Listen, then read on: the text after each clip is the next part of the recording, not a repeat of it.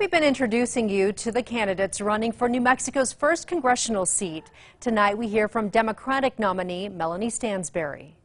You know, I grew up right here in Albuquerque. I grew up in the North Valley and the West Side. State Representative Melanie Stansbury says she's ready to take her experience to Congress. I've been doing grassroots work here in Albuquerque and across the state for many years around community development and land and water issues.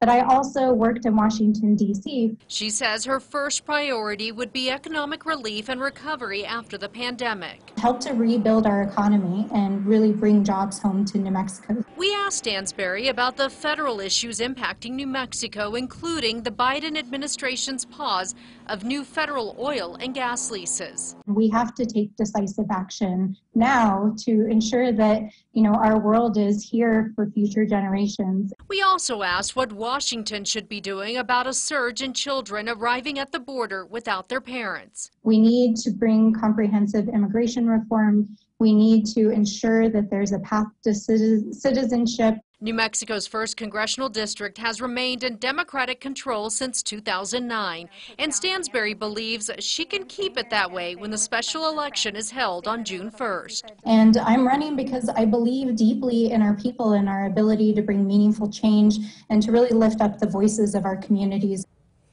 And we have a Congressional District 1 race guide with links to the candidates on krqe.com.